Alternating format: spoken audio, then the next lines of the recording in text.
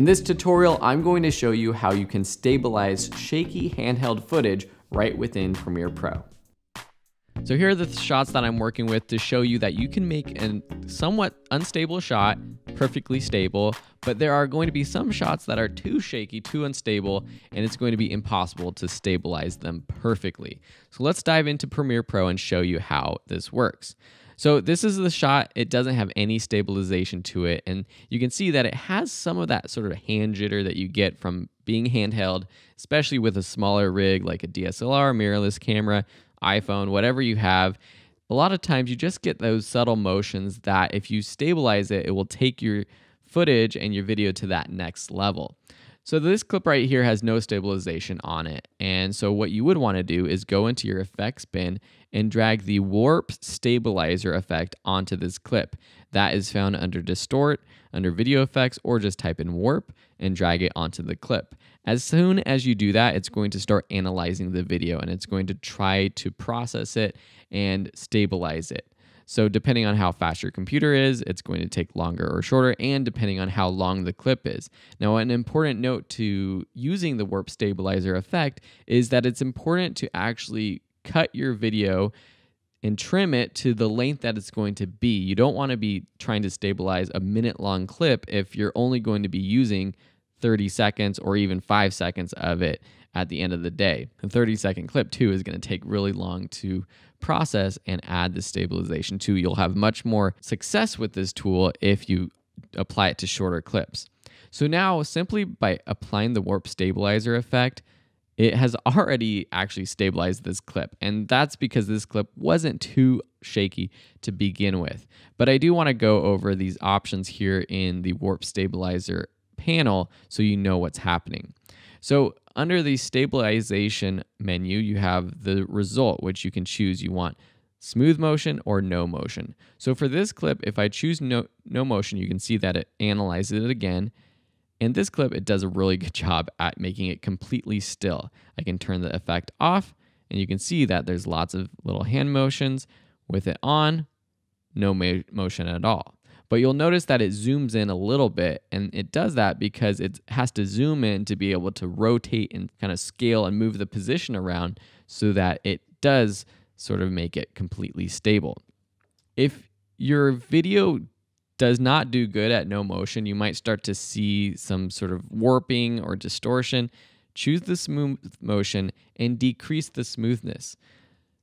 So if we go down to 20% or so, you might see a little bit of motion here still, but it's very nice. It's smooth.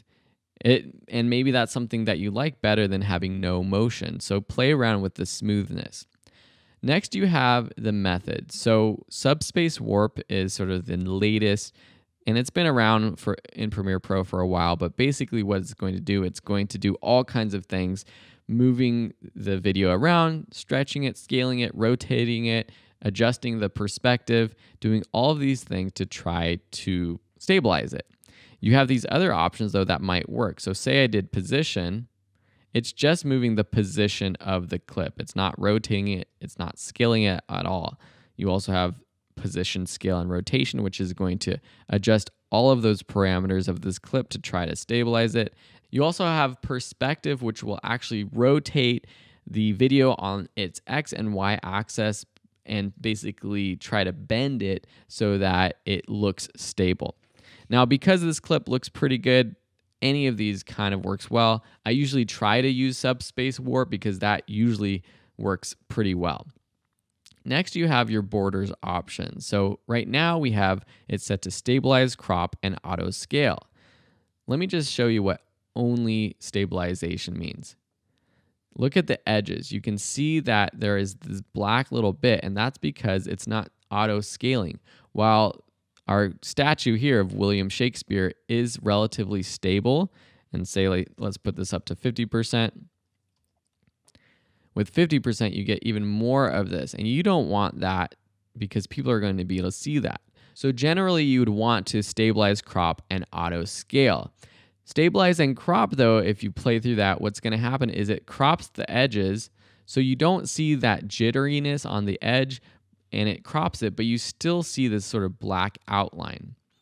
Stabilize, crop, and auto scale actually scales up the video so that you don't have any sort of transparent black lines around the edge of your video. You also have stabilize and synthesize edges. So what this means is it's going to actually look through your footage, it's going to stabilize it, and it's going to recreate the edges, or try to recreate the edges, and basically looking at these pixels to try to recreate. For this video, it doesn't look that good. Play around with that, but generally you want to stick with stabilize, crop, and auto scale.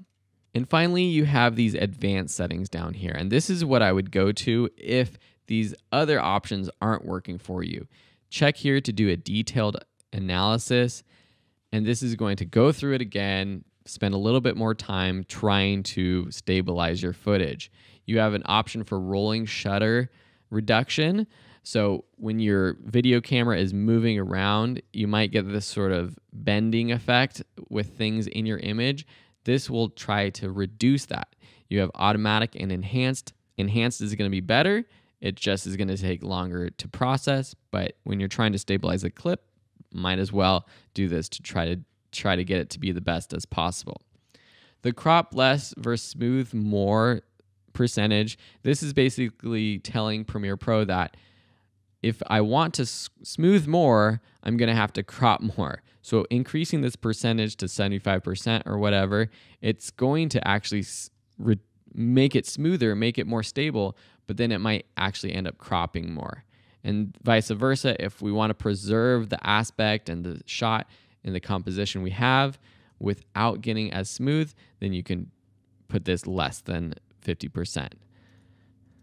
Now, a lot of this you can't really see with this clip because this clip wasn't that unstable. So let's take this too unstable clip right here and apply some of these effects to it to see what's happening. Notice first, though, that this clip is really, really shaky. And I was doing this purposely to make a point. But when I apply the warp stabilizer effect to it, it just has its sort of standard effects set up. So smooth motion at 50% using the subspace warp. Take a look at the edges with the subspace warp. Look at how it looks warped. It looks kind of weird. It's kind of bending the image. Let me make this a little bit bigger so you can see. And you might notice this in your footage if you have very shaky footage. It's kind of looks really strange. It's really bending and stuff. So if we adjust this to, instead of subspace warp, to position, let's just say position rather, you're going to get rid of some of that warp, but it still looks warped in some sense.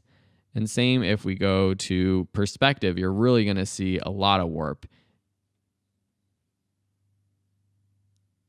In this background, things are getting stretched, squeezed. So you can play around with these settings on a clip that is really unstable and see what works best. And for me, position, scale, and rotation actually works pretty well for this clip, but still it looks a little weird. And in this case, decreasing our smoothness might be the best bet. Maybe we can make it a little less smooth. We can deal with a little bit of the camera movement, but it's not going to really adjust and make our footage warped or looking bad.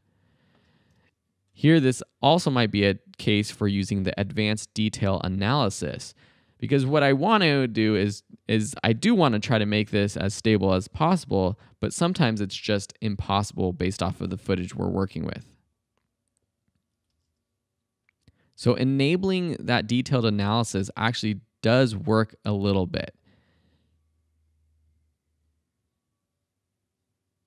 And you can see here that it's auto-scaling to 111%, which is much more than our other shot, which I believe was about 102%. And that's because it has to zoom in quite a bit to be able to stabilize as best as possible. But when you do that, you lose resolution because you are zooming in.